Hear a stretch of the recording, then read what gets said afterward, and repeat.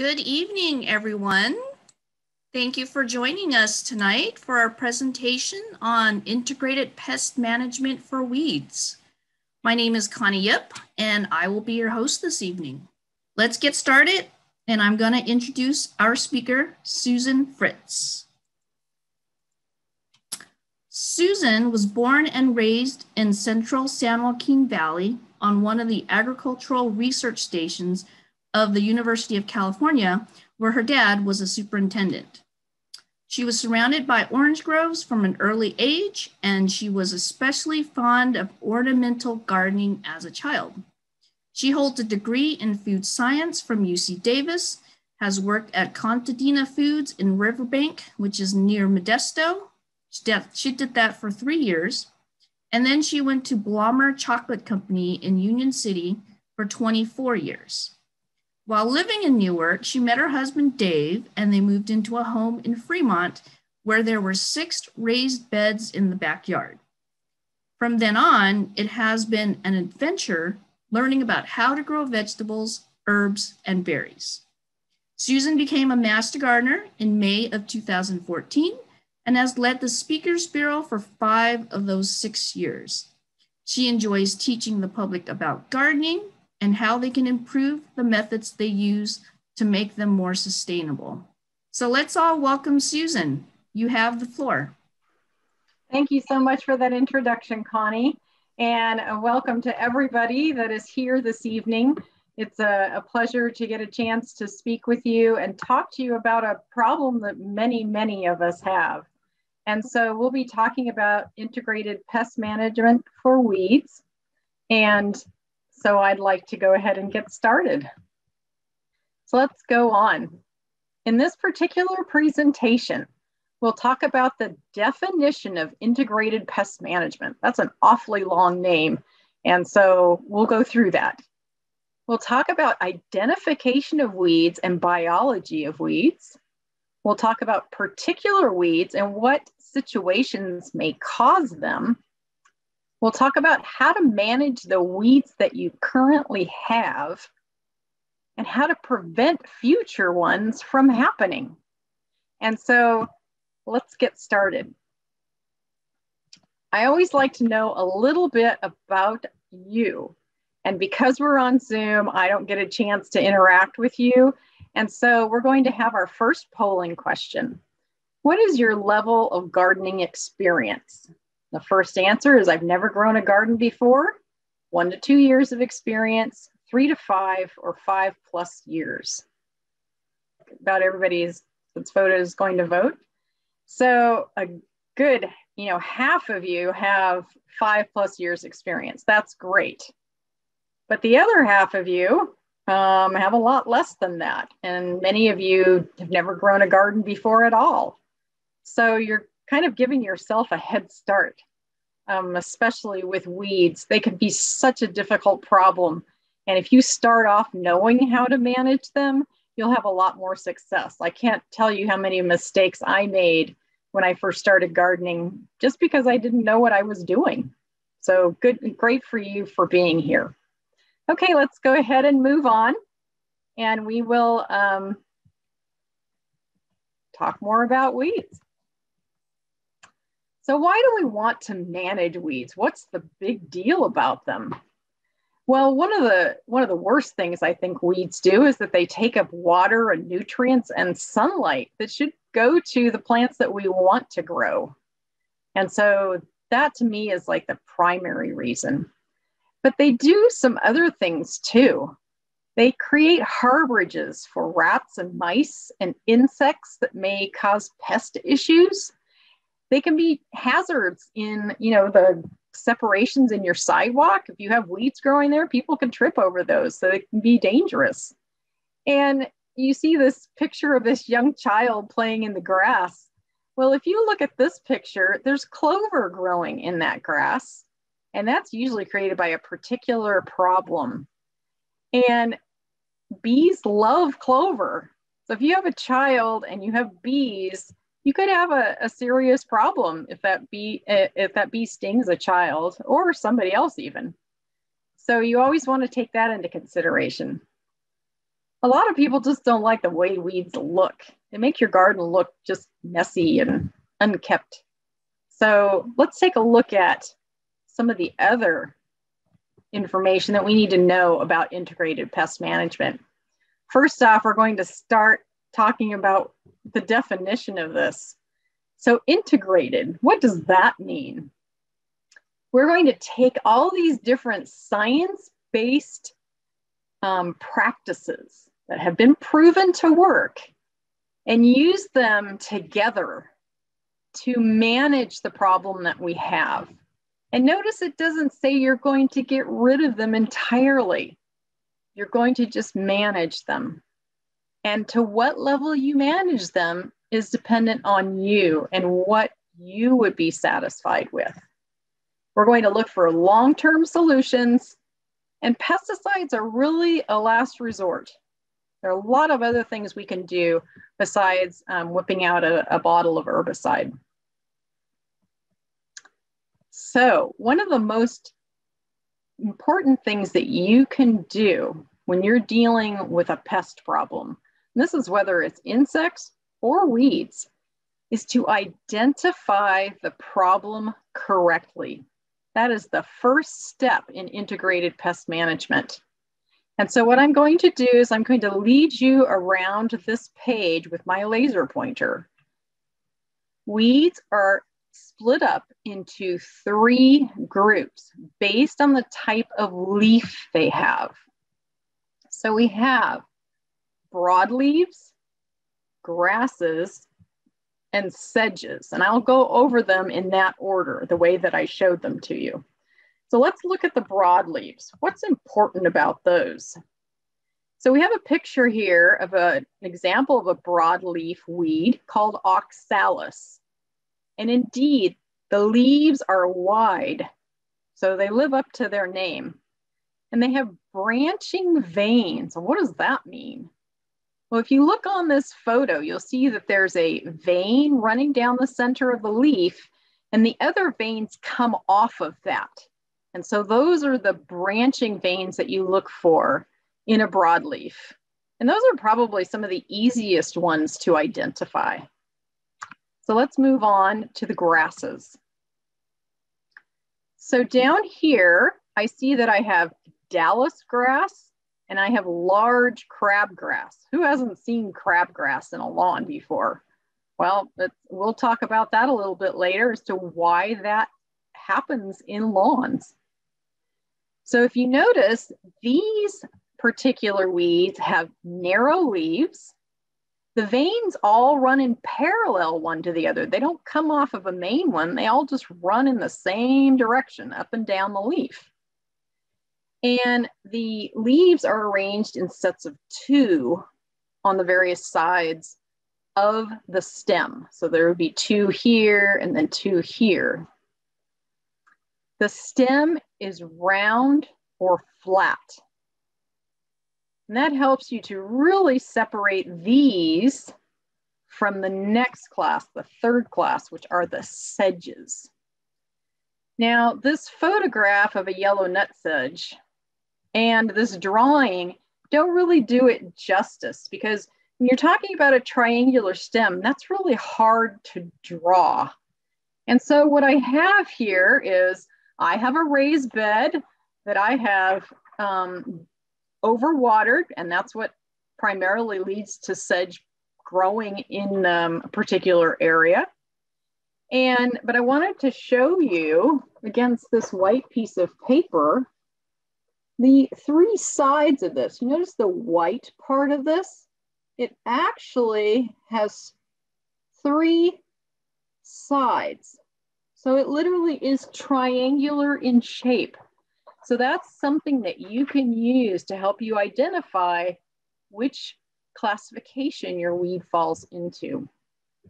It also happens that with sedges that you'll have 3 leaves growing off the same side. So you'll have 3 coming in sets of 3. So let's move on. So we have these 3 classes: broadleaves, grasses, and sedges. And why is that important to know? Because it will open up an entire group of information for you on the UC IPM website. And our chat box monitor, Sandy, will be putting the link for the UC IPM website into the chat box for you, as well as the weed gallery, which is part of the UC IPM website. Now, if you notice, the weed gallery starts off with those 3 classifications that I talked about. So once you know those 3, then you can start looking up specific information about the weeds that you're having problems with in your yard. Because what happens is once you select a broadleaf, it goes a little bit deeper and shows you a variety of broadleaves to pick from. And then it'll give you photos of specific weeds that meet the descriptions that you've provided. And what ultimately does that lead to? It leads to what we call pest notes. And you notice this one's particular to dandelions. It'll give you a picture of the weed and what it might look like in different stages of its growth. It'll talk about, what does it look like? What does it do? How does it grow? When does it grow? And it'll talk about its life cycle. How does it spread via seeds? Does it spread via underground roots? And then it will also talk about what control measures you can use that are effective. In addition to this, we are providing you with a downloadable document that will give you the links to all of this information. There'll be separate links for each of these things and other items that I will mention later on in the presentation. So that sheet will have quite a lot of things on it. Okay, so let's move on. Let's do polling question number 2, Connie. What are some reasons to remove weeds from your landscape? Okay, Connie, let's go ahead and end the polling. And that's wonderful. It looks like 91% of you understood that all of those things are some reasons to remove weeds from your landscape. And as I mentioned when I was speaking before, I believe that the most critical reason is that weeds use up water and nutrients and sunlight that could go to the plants that you want to grow. Okay, so let's continue. So what makes some plants so successful as weeds? I think of weeds as the all-stars of the plant kingdom because they have developed ways, evolved ways to really be competitive. They may grow quickly. They may produce hundreds of thousands of seeds per plant. Some of them even will produce seed that will become waterproof and persist in the soil for up to 60 years. They also will have, in some cases, under or overground ways of persisting from year to year. And so what I'd like to talk about first are tubers. Now, the tuber that you're seeing there, this is actually a picture of a nut sedge. Remember that sedge that had the triangular shaped stem? Well, I have, as I said, a bed where I have a problem with this particular weed. And what I'm going to show you is what that tuber looks like in real life. The tuber is the round part at the bottom. It's black or dark brown, and that is called the nut of a nut sedge. That's actually a tuber. And I also have another plant that reproduces with bulbs underground. This is actually called Bermuda buttercup. And it was originally from the Cape of South Africa, where it is now endangered, but is doing quite well here in California. Now with this particular weed, you'll see that there are many, many bulbs. I dug this up a few days back. There can be anywhere from 12 to 20 bulbs per plant. So this is how that plant persists from year to year. We also have plants that have stolons. Remember that oxalis that we saw earlier? That one spreads with stolons. Stolons are basically overground growths that can re-root in other places. And this is how this plant continues to spread and lasts from year to year. Other plants produce rhizomes. These are basically underground roots that can send up a new plant further down, and then the plant will just die back and it'll continue from year to year to send up new growth.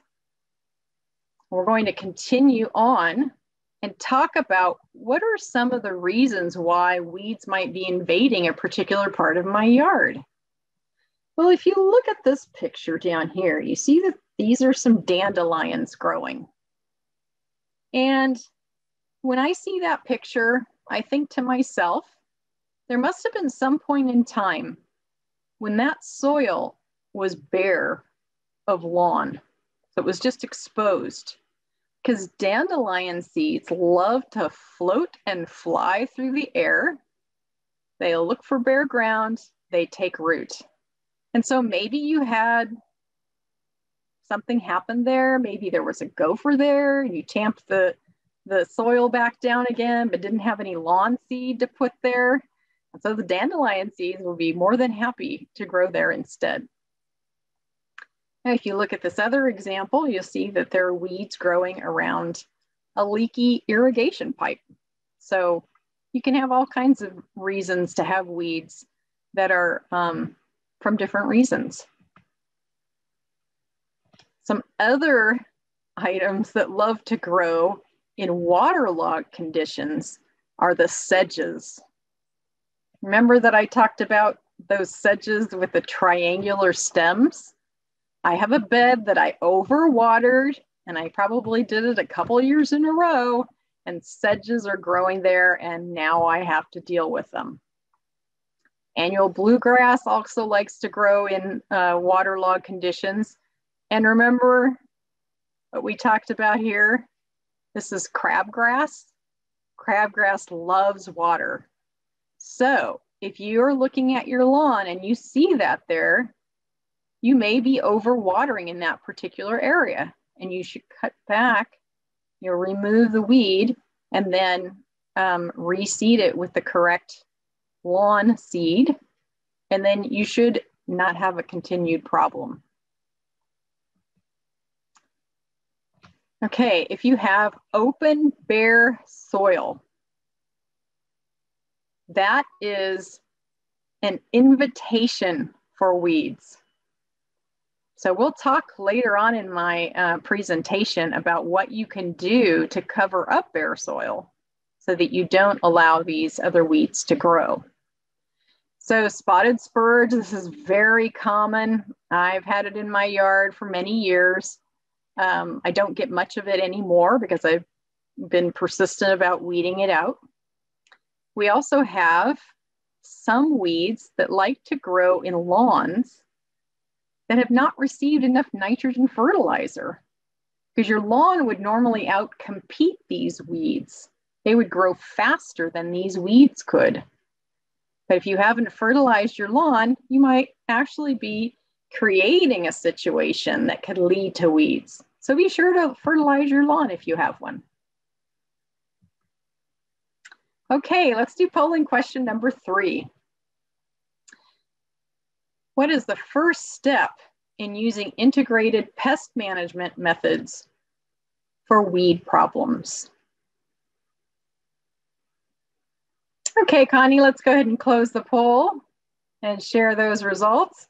Wow, I like to see that. That's one of the critical things I wanted you to take away from this talk tonight, is that identifying the weed correctly is where you need to start. So we can go ahead and stop sharing that and we'll continue.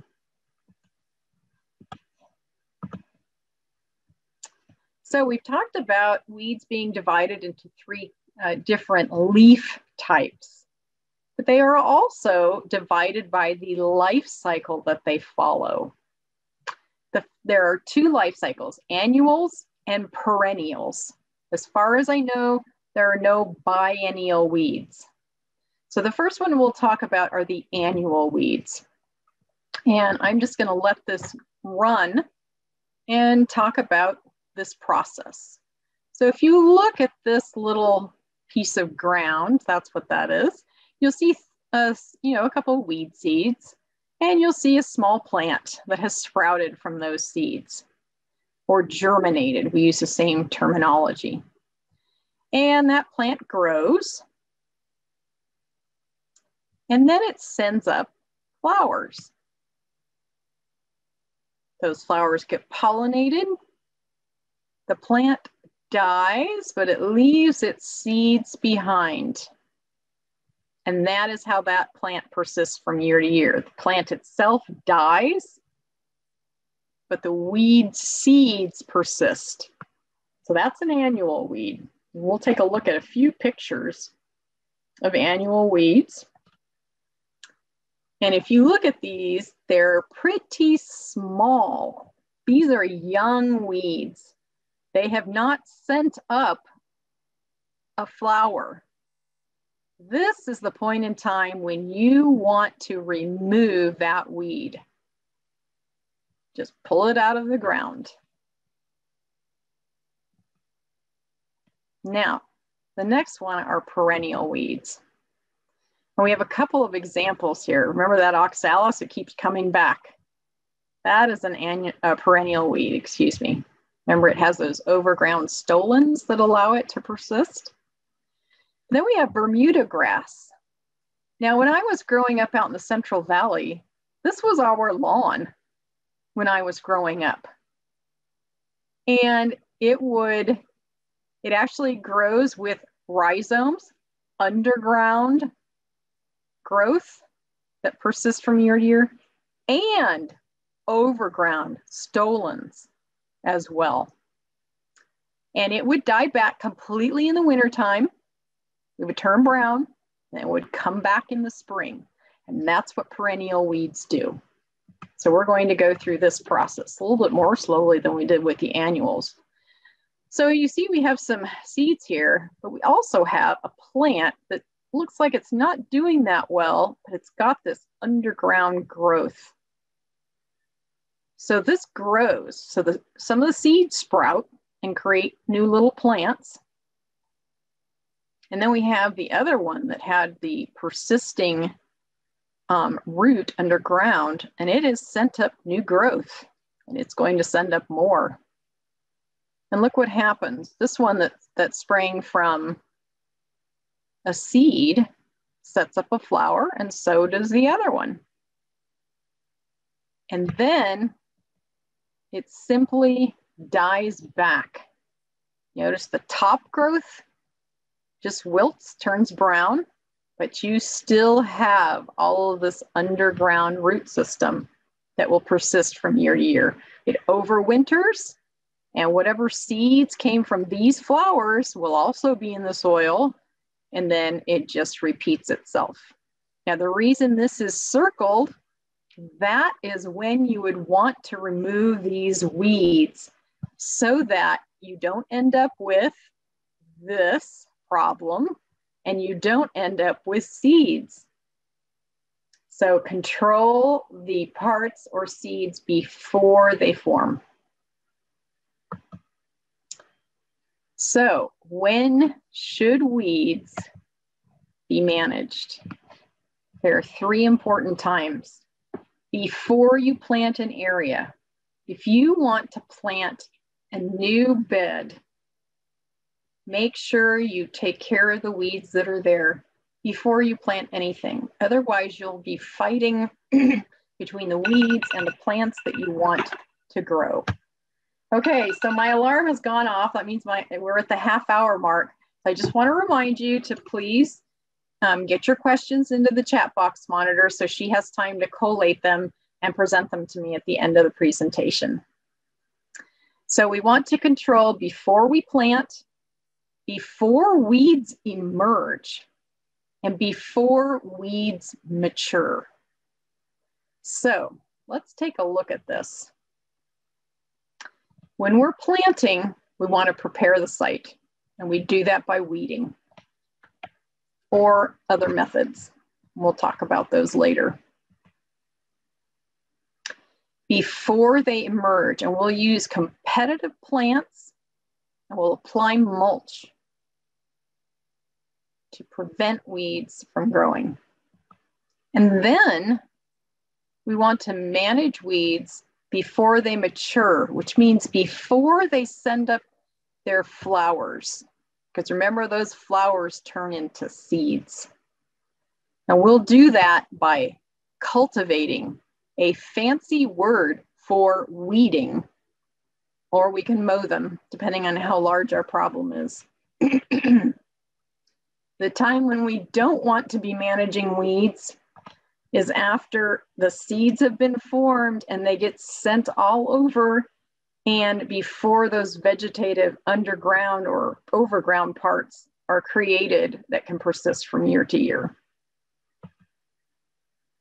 Okay, let's do polling question number 4, Connie.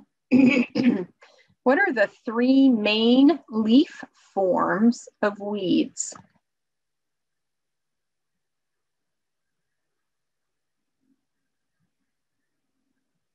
Okay, Connie, I think we can go ahead and close the poll. Okay, so it looks like 93% of you understood that the 3 main leaf forms are broadleaf, grasses, and sedges. If you know that information, again, you've taken away some of the most important knowledge that I could give you this evening. Once you know that, those 3 things, it opens up a whole world of knowledge for you by going to our UCIPM website. Okay, we can go ahead and stop sharing that.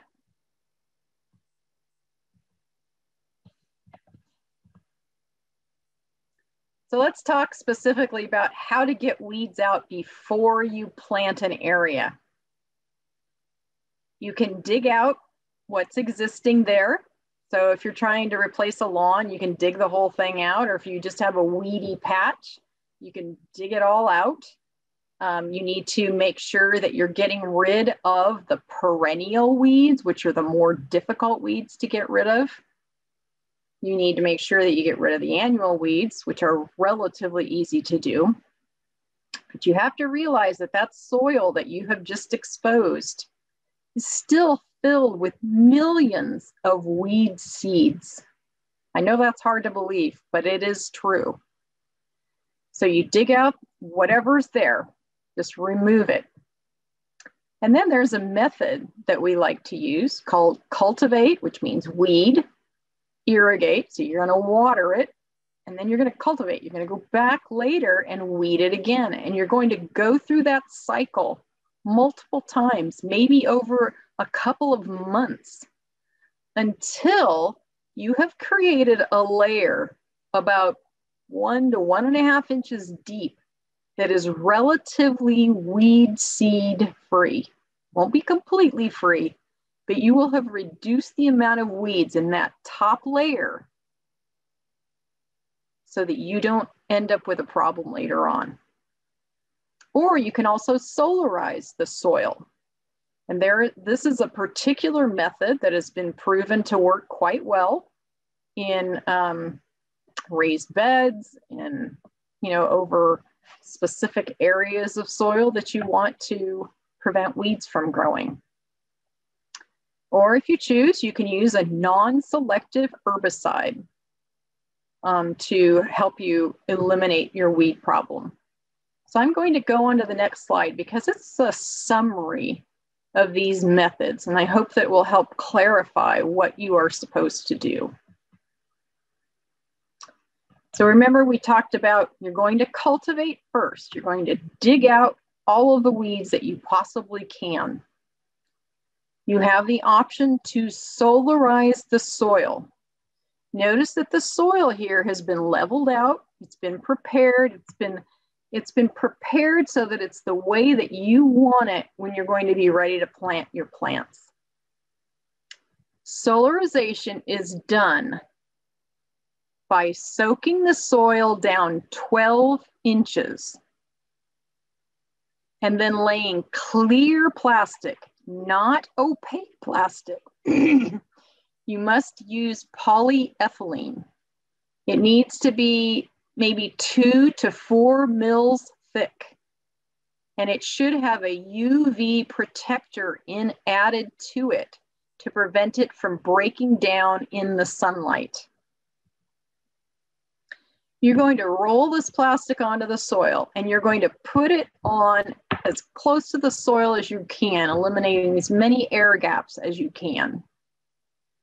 You're going to either lay soil on the top of the plastic around the edges to hold the edges down, or I've used bricks, I've used boards, whatever I have available to hold that plastic down.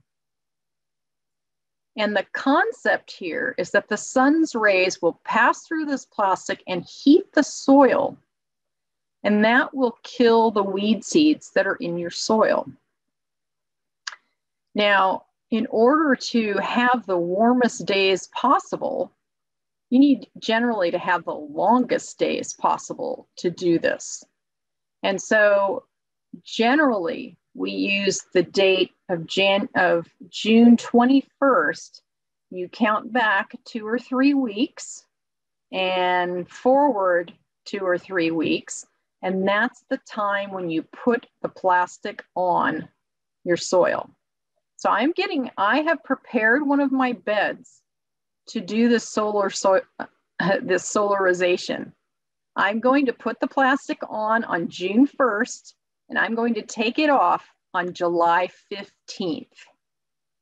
And it will be ready for me then to plant a cool season garden and just be ready to go. It'll eliminate the weeds from that soil. So once you solarize the soil, you should be ready to plant. Now, with the cultivate, water, or irrigate and cultivate method, this may take even longer than the solarization method. And the solarization method is outlined in a handout that's on that downloadable document that we're giving you. It explains the entire process of how to do that. So let's go on to the cultivate, irrigate, cultivate method. So essentially what you do is you prepare your soil, you remove the weeds to start. Okay, you dig them all out. You even off your soil, prepare it how you want it to look when you're going to be ready to plant. And then you water it. And you think to yourself, well, isn't that going to make all the weed seeds grow? Yes, that is the point. What you're trying to do here is grow those weeds, remove them, grow it again, remove them, and you do this over and over again, maybe over a period of a couple of months until you really don't get much more weeds germinating when you water. So that's a pretty labor-intensive method, but it's work, but you didn't apply any herbicide for either the solarization or the cultivate, irrigate, cultivate. Now, if you want to, you can, in this cultivate, irrigate process, also, instead of hand weeding, hand cultivating, you can use a non-selective herbicide. So what you would do is you would remove the weeds manually, you would water it, you prep the soil so it's in the shape that you want it, You water it, you wait for the weeds to come up, and you spray it with a non-selective herbicide. And you want to disturb the soil as little as possible. Remember, you're just trying to keep that 1.5 inch layer of soil undisturbed. You're just watering it, weeding it, watering it, doing that over and over again until you created that 1.5 inch of soil that does not have weeds in it. Now, why do I have wait written here? If you decide to use a non-selective herbicide, you must wait the specified amount of time on the package before you plant anything. Otherwise, your plants will die. So those are the 3 methods that you can use to remove weeds from a patch of soil. So we're getting ready to plant our plants. You want to make sure that the soil can hold water and nutrients. You may want to add compost to it. You want to make sure it has good drainage. You can go online and learn how to determine whether it has good drainage. Usually it involves digging a hole, adding water, and seeing how quickly the water flows away. And then you want to put plants in that can establish quickly to cover up that bare soil. Remember, we don't want bare soil. So choose vigorous plants that are adapted to the local environment, and plant ground covers where you may have bare areas. Prevent weeds with mulches. So this is the best part. You can stop weeds from ever coming up by using these methods. So mulch can be usually a layer of fabric mulch, not plastic, fabric, landscape fabric. And you can use organic mulch, or you can use rock mulch. Now these block light from the soil. That is how you're preventing the weeds from growing, is by blocking the light.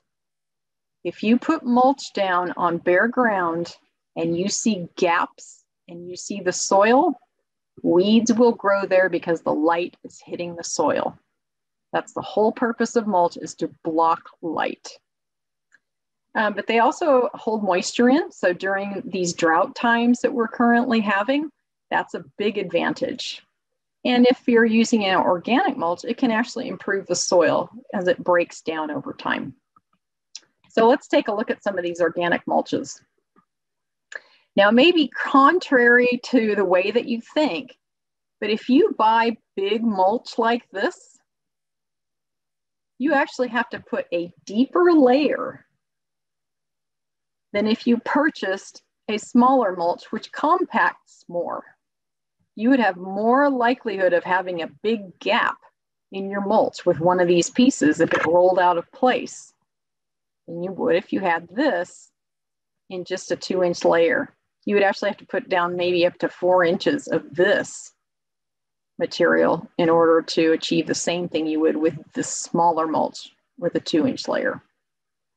So make sure that you keep it away from the base of your plants though, because you don't want to create a situation where you'd have root rot. So you can create a 3 or 4 inch gap around trees, maybe a 1 or 2 inch gap around small plants to prevent that from happening. But these do break down over time. They do need to be replenished. And so you need to make sure that you keep the level of mulch the same from year to year. And it is more effective if you use a landscape fabric, not a plastic.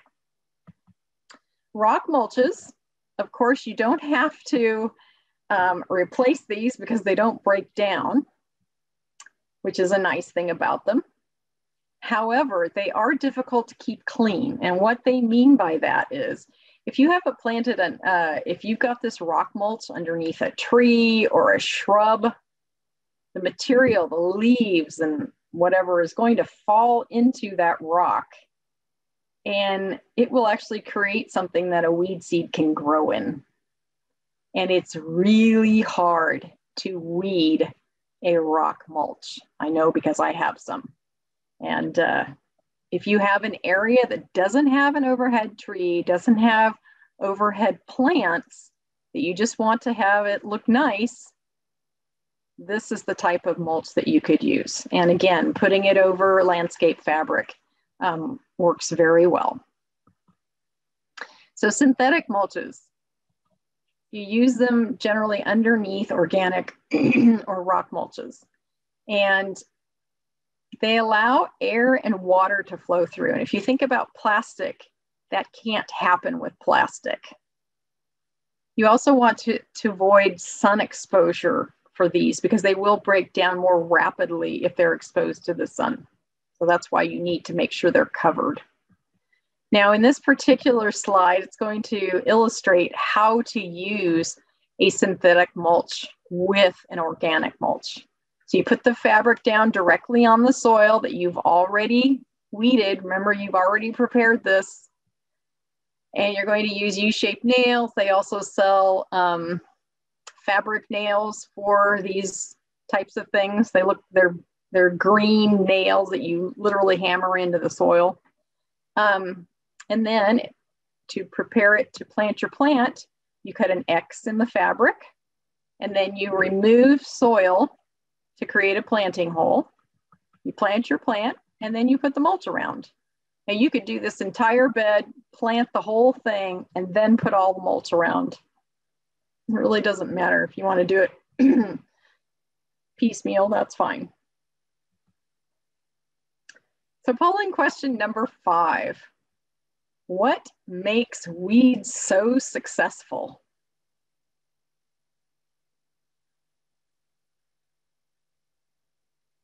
Okay, Connie, let's go ahead and end the polling and we'll share those results. Wow, 100% of you understood that, you know, weeds are successful because they can produce lots of seeds, they can live in conditions that other plants wouldn't like, and some of them have below and above ground growth that allows them to last from year to year. So we can stop sharing those results and continue on. So maintaining your mulch. You will get some weeds that will grow in your mulch, but it's a lot easier to weed mulch. And especially if you only have like 1 or 2 weeds to remove from it, because you've done such a good job of preparing the soil before you put the mulch down at all. So you need to remove the weeds by hand and avoid disturbing the mulch. Remember what I talked about? If you have a gap in your mulch and you see exposed ground, the mulch is not doing its job and you could get weeds growing there. So make sure that you weed your mulch as you see them. And one thing that I would like to point out is that just this year, I decided that I wanted to have a way of weeding. When I walk through my yard, I want to be able to remove a weed as soon as. So I get, you know, plant gifts from people in these little buckets sometimes. So I have 3 of these buckets, different sizes and kinds. And I purchased 3 weeding tools that I really love.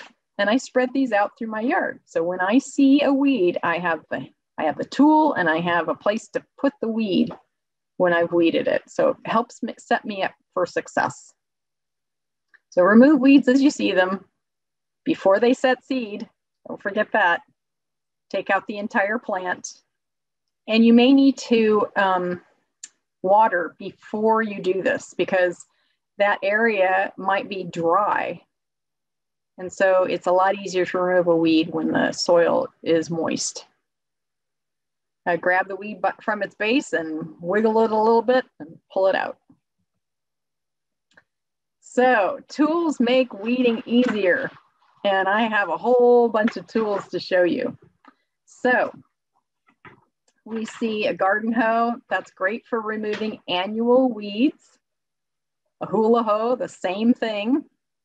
A dandelion puller is great for dandelions. And there are other tools here. But I have some weeding tools that I really love, and I'm going to share those with you tonight. I have a whole bunch of them. So This is my favorite tool. It actually is a trowel, but it's quite long. It's almost the length of this paper. It's probably about 7.5 inches long, but it's a lot narrower than a regular trowel. So you can imagine that you can dig down pretty easily into the soil. The only problem with this is that because it is so long, it is weaker. So you really need to go all the way around the weed first before you put any pressure on this particular weeding tool. But this is probably one of my favorites. It's got a pretty comfortable grip on it too. Now, I use my regular old trowel a lot too. So don't discount trowels. Those work well as well. Now for dandelions, I also have this regular dandelion puller. You shove this into the soil along the dandelion's root, and then you push down on the tool, and that helps lift the dandelion root out. Then I also have this other dandelion tool, and you can see it has a comfort grip on it. But it does the same thing. It has this nice comfort grip. So if you have issues with arthritis, that can help. I also like this particular tool as well. This is really good for annual weeds. This helps to loosen the soil around the weed, and then you kind of just hoe it out with this. And it's a small tool. So most of my weeding I have to do, sitting down or on my hands and knees. And so that's what I kind of expect to be doing. Now, my last example is a favorite of many people. This is called a hori-hori knife. And what's unusual about this particular tool, it was invented by the Japanese, and it actually has serrations on one side. So if you're dealing with a particularly tough weed that has a really tough root, this might be a tool that you want because you can actually saw with it. It's also somewhat sharp. Notice how pointed that tip is. And it's very strong. That blade goes all the way through that handle. And so it's a very strong tool that you can use. Some people also, if they have issues with arthritis or they're disabled in some way, they do make specialized tools. And you can see that this particular one may help with leverage because of this shape that's been added to the tool. There are many options as far as tools go. There are also some pretty simple methods. Hot water. The water has to be over 200 degrees Fahrenheit for this to work. So get out your tea kettle and boil some water. And this works really well on annual weeds. You can just go out and pour it on them, and that will pretty much kill them. Or flaming. You notice that this is a propane tank, and it's got a flaming tool on the end.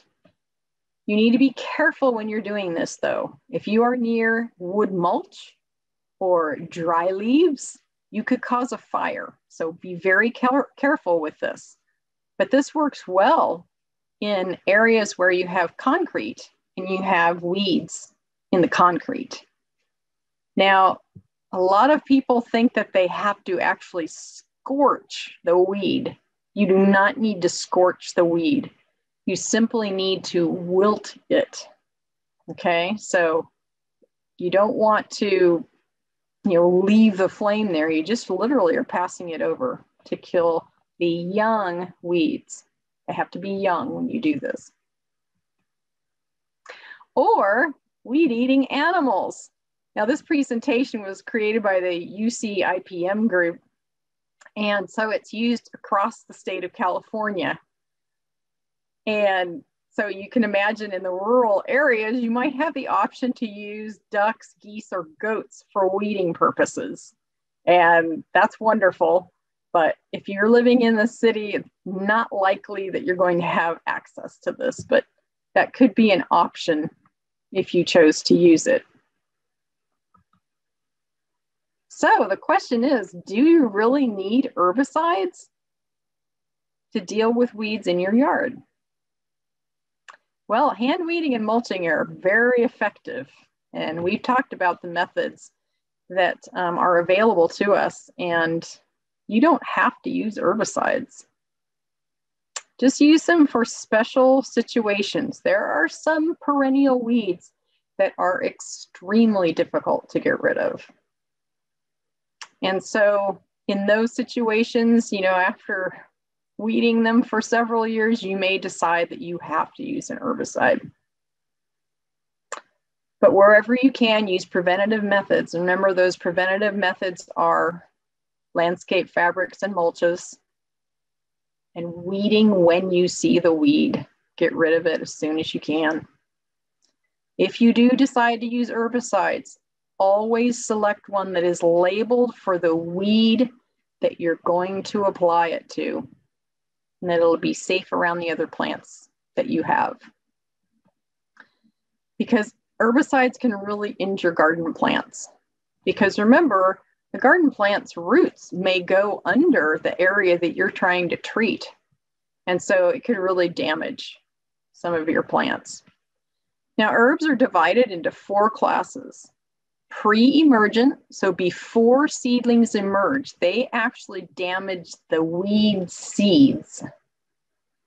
A post-emergent, that means that the weed has to come up before you apply it. Selective, it kills a specific type or class of weeds. Excuse me, I skipped the last one. Or non-selective, and I've mentioned non-selective before. This means that it kills a broad group of weeds, or most weeds. And you can have a non-selective herbicide that is pre-emergent and post-emergent. They do make those. So you can have combinations of these. And these are 3 different types of damage from 3 different types of herbicides, from glyphosate, dicamba, and 2,4-D. Always follow the label. I know that that can be difficult to do because, you know, nobody's watching over you, you're a homeowner or whatever, but please follow the label. It's for your safety and for, you know, why apply the wrong thing to your weeds if it's not going to work? And so you want to make sure that it's registered for California, follow all the directions, and only use the amount that's needed. I realize that many times homeowners believe that if I apply more fertilizer, that will be better. And if I apply more herbicide, that will be better. But it really isn't. Only apply what's stated on the package. It's not necessary to use too much. Don't over irrigate. That could mean that herbicide could flow to other areas, you know, get into streams and lakes and places you don't want it to. Just make sure that you don't allow it to spread to other areas. And if you notice, we have somebody here who is actually applying an herbicide. He's got safety goggles on. He's got an easily removable suit on that's over his regular clothing. He's wearing gloves. And I know it's not visible in this picture, but he has boots on as well, because I've seen this picture and it's full size. Make sure that you protect yourself.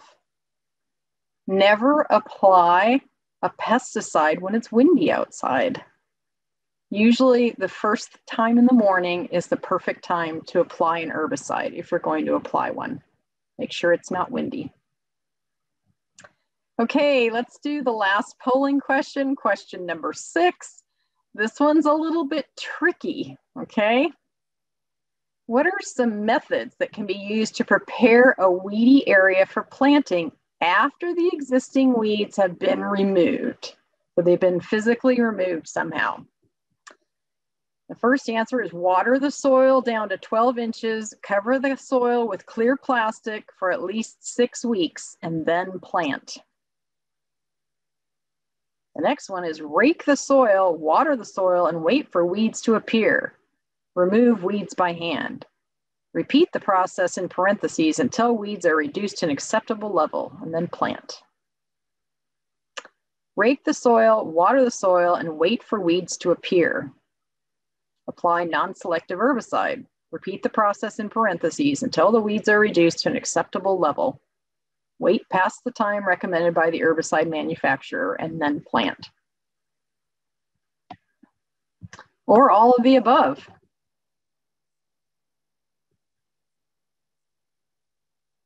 This was a tough one, but it's for me to make a point with you, so.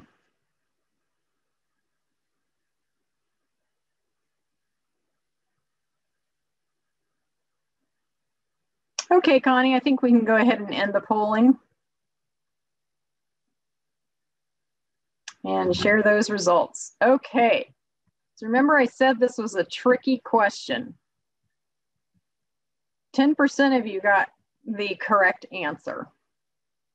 And let me explain to you why these two selections are not correct. If rake the soil had been outside of the parentheses, that would have been okay. Because the last thing you want to do is disturb the soil after you started this water, wait, and weed. Remember, you don't want to disturb the soil by raking it. You can do that to start to get the soil in the shape that you want it. But then after that, you want to disturb it as little as possible. So you water, you wait for weeds to appear, and you remove the weeds, either by hand or by applying a non-selective herbicide. Then you water it again, and you disturb the soil as little as possible. So had these two options been written slightly differently, that would have been correct. Okay. We're very near the end. So let's go ahead and complete this. Is your approach working? Well, you should see your weeds decrease incredibly. If you're doing everything the right way, you put in competitive plantings, you put in, like for here, this mow strip to prevent the lawn from growing into here. You created barriers where needed. You have well-maintained mulches, and you're not watering bare areas where you don't want weeds to grow. And you're removing weeds regularly, you're getting them as you see them, and before they set seed. Congratulations to you. You have done a lot of things correctly to create a low weed environment in your yard. So we have a few little things to go over. Managing weeds in lawns. Make sure you prepare the site just like we talked about. Use a grass that will grow well in your area. Once your lawn is established, make sure that you fertilize it, water it, and mow it properly. Better to mow it high to block out weeds than to mow it low against the ground. Remove weeds by hand and only use herbicides if needed. Managing annual beds. Use mulches, as we've talked about. If you're growing a vegetable garden, once you've pulled out your dead plants from the summer, you can grow a cover crop, and that will block out weed seeds from growing. And we've talked a lot about managing weeds in landscape beds. Again, put down landscape fabric and use those mulches that we talked about. Use ground covers. Managing weeds around trees. Make sure, remember we talked about leaving an area that's open so that trees can not have the issue of water collecting around their base to cause root rot. For a temporary issue, if you have one, you can wet newspaper in layers. The newspaper will break down fairly quickly, but will also help to block light from the soil for a period of time to help you catch up on your weed problem. Managing weeds in hardscapes. You have the options of using hand tools to dig out weeds. Remember, we talked about flaming. Use concrete barriers where you can. They're pretty effective for blocking weeds. And make sure that you're filling any cracks and things like that if you can. And use hot water. That's an easy one to do. Okay, so we have come to the end of the presentation, but I have one last slide that I want to share with you. And this is about a weed that I want to ask you to grow. As you may know, the monarch butterfly populations have declined by about 95%. And so part of that is because we've been so effective at eliminating the milkweed that monarch butterflies put their eggs onto. This is the only plant that monarchs will lay their eggs on. And so there are actually 3 types of milkweed that are grown natively in California.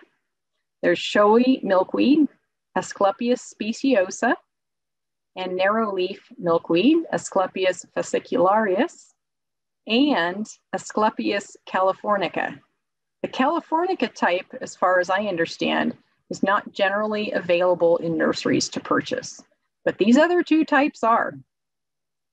If you have an area of your yard that is well blocked off, maybe by concrete barriers of some kind, and you want to grow 3 or 4 of these plants, you will have the joy of seeing monarch butterflies fly away from your plant. They will eat your plant, of course, the caterpillars will, but you will be helping to promote the monarch butterfly and its migration. And so that is the end of my presentation. We have lots of resources for you in that document that we provided you with, including about the monarch butterfly. So, Sandy, I believe I am ready to take questions. Okay, Susan, thank you so much. That was a great talk, very informative. Now, before we get into the questions, I'd like to state that if your question is not answered and has to do with a particular weed, to go to the site for the IPM weed documentation. This will, I've used it myself, and you will find your specific weed in question there, and that should help you decide how to treat your problem. Okay, so I'm going to say how to get rid of bindweed. Roots are so long and it's difficult. Susan, how would you say? What would you say? Well, I'm glad you asked that question because I have field bindweed in my yard. And let me tell you how it ended up in my yard. I planted morning glory one year, and the next year, in another place in my yard, appeared this other plant that looked just like it, but it was a little bit smaller and it only had one color. That was field bindweed. And I have been fighting it ever since. I have never gotten rid of it. And I have tried herbicides. And as a last resort, I have tried herbicides because I have dug and dug and dug this weed. Let me tell you, it can have roots that can go down, I believe, more than 3 feet. Yes. Anytime you dig it up, if you leave even a 2-inch piece of a root in the soil, it will reroot. It sends lateral roots out and then sends up a new plant. It also sets seeds. Those seeds are the ones that I talked about that become water resistant and can persist in the soil for 60 years. This is a very mean weed. So this year, what I decided to try is persistent weeding. This is going to be a war of attrition on this weed. I will go out every 4 or 5 days and pull any new growth in hopes that what I will be doing is reducing the carbohydrate reserve in the roots of that weed. So I'm going to give that a try. I'm going to see if it works. And I know there are other people that have tried this, but you may have to do it for up to 2 years to get rid of this weed. Yes, it is horrible. So, well, thank you. I also fight bindweeds. I'm right there with you. So we also have a question about big problems with wild blackberries, spearmint, and ivy. Now, I will say I have an ivy problem too, but it's because my neighbor planted it. Oh, no. And it migrates over on my side of the yard. And the only way, I have to say, I do not use herbicides at all, but it has really made me think about using glyphosate, but I do not. Yeah. So, any words of wisdom? Yeah, again, persistence pays off. Peppermint, spearmint. I used to have mint growing in my yard. The previous owners had planted it in the soil. And because of where I grew up, we had mint growing, but it was literally surrounded by rocks. So it didn't have anywhere to spread to. So I knew that when I saw mint in my yard that I had a problem. And so it probably took me 2 or 3 years to get rid of all of it. And a few days ago, my husband told me that it reappeared in our front yard. I don't know how. I have no reason to think that it would end up there, but I mean, I haven't seen it in my backyard for over 15 years. So these things, they have underground root systems. You have to dig the whole root out, and you have to be persistent. So how about red stem fillery? Oh my. Okay, I don't know anything about that weed. So I'm going to tell you that I can't give you any recommendations about it. So what I'm going to do is tell you, figure out, is it broadleaf? Is it a grass? Is it a sedge? Most likely it's not a sedge. And get the IPM pest note off the UC IPM website and read about it. And it will tell you what you can do. Here's another question, and I have to admit I've never heard of this one. How to reduce devil's bulb, North Coast scrotum, Gracil,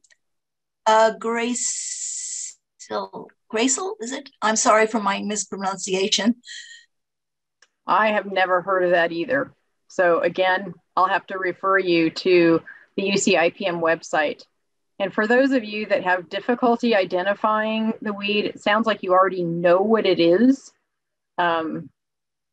You can go right to the pest note and read about it, and it will give you all kinds of recommendations about what you can do. Okay. Our next question is, I already have weeds past the seed stage and have seeds on them. I want to compost the materials. Can you go over methods for composting weeds with seeds? Okay, I don't recommend that you do that. And let me explain why. Yeah. Most compost piles that homeowners have do not get hot enough to kill weed seeds. So it's not recommended that you add weeds with the seeds on them to your compost pile. Put them in your yard waste bin. So you could cut off the seed head and put the leaves in. Is that what you're saying? That's a lot of work, but you could cut the seed head off. Yes. Okay. Does UCANR or elsewhere have a worksheet for management times when too early and when just right for, say, Oakland? Example, in Virginia, VA, I guess is Virginia, stilt grass, if mowed too early, will resprout seeds at a lower height than the lawnmower in the same year. And I have noticed that when you mow the lawn, that sometimes the weeds adapt to not going high enough to get mowed. Yes. Yes. Oh boy. They probably will make recommendations about timing. Yes, they definitely will.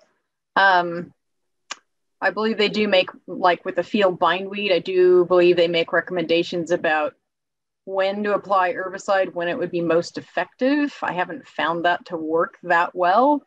You're supposed to spray field bindweed when it's in flower, because that's when it's taking nutrients into its root and it will carry the herbicide into the plant. So I would assume that with other weeds that they will make recommendations about timing of doing various things. Absolutely. Also, I'd like to thank Susan for her lovely presentation, and I'd like to thank everyone for appearing tonight and enjoying an evening of Weed Talk. Thank you, everyone.